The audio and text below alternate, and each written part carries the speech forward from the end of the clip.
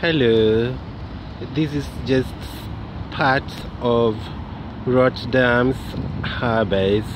Rotterdam is the Europe's largest seaport. Yeah, it's the largest seaport in Europe.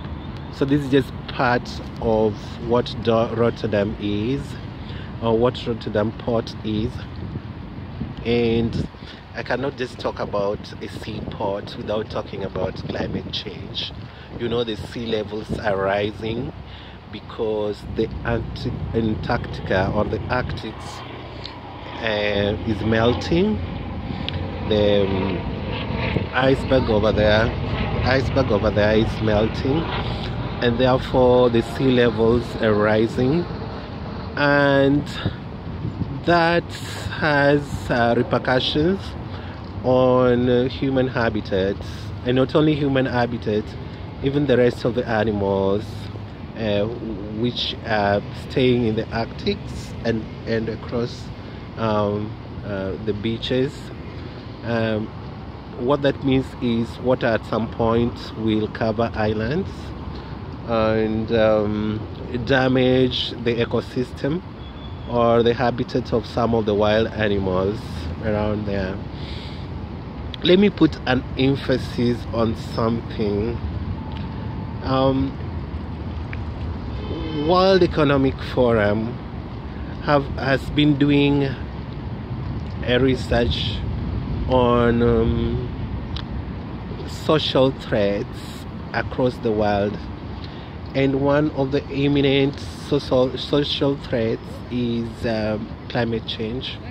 It took position 1 in 2017 and 2018, and then took the same position this year.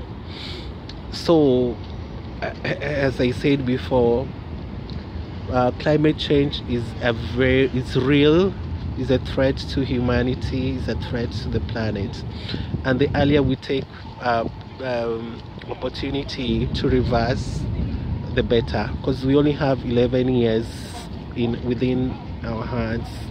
After that, everything will be irreversible,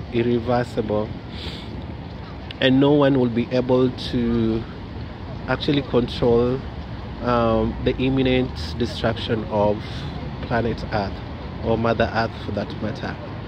So as you can see, Rotterdam is among the C40 cities, and it's trying as much as possible to implement solutions that were put in place by scientists to combat climate change.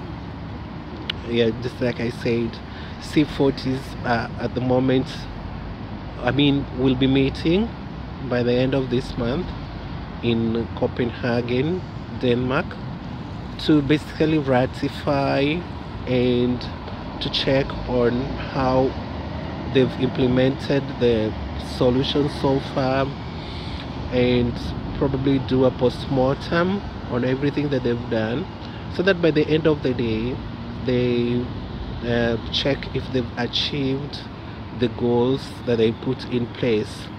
Each city should actually join C40 cities, because it's one of the best forums for addressing climate change. Until next time, guys, have a lovely time. Bye.